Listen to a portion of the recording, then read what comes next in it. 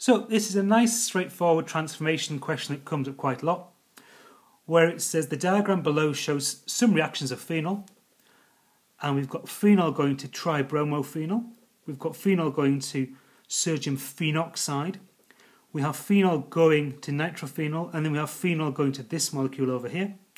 It says on the diagram above, identify suitable reagents that could be used to carry out reactions 1, 2 and 3. And the way to do this if you don't know the reactions is to spot the difference. Look at your starting material, look at this thing you're starting with, phenol, and work out what atoms are different from your product. So over here, the difference is bromine. So if you didn't know, you could work out that to take bromine to bromophenol, you need to add Br2. Go down here, you need to nitrate the phenol.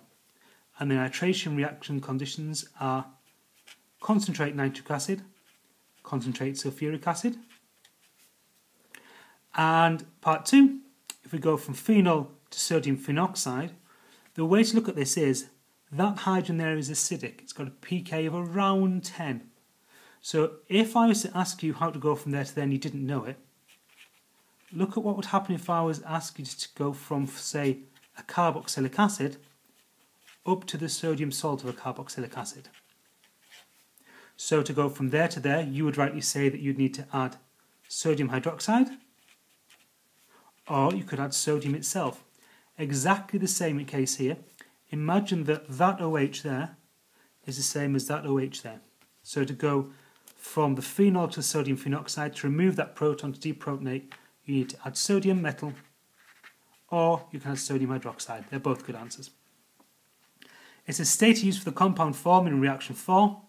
That's an azo dye, and I know it's an azo dye because in the middle molecule there's this motif, there's this function group, single bond nitrogen, double bond nitrogen, and there are benzene rings on both sides. And so it's used as a dye. The second part of the question, on the second sheet, says outline how you would carry out reaction 4 in the laboratory starting from phenol and a suitable aromatic amine. So how could we make that from phenol and a suitable aromatic amine? So this is a reaction reaction scheme that you need to know.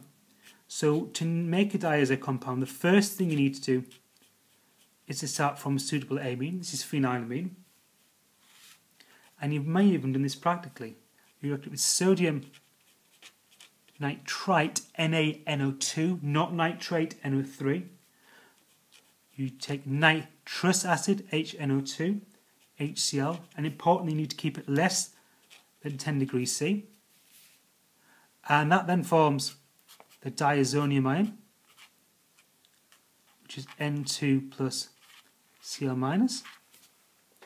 And then to convert that molecule to an azo dye, you react it with alkaline phenol. So we react it with NaOH and phenol. And then the molecule you get is your azo dye, the molecule which is described as number 4 in the scheme.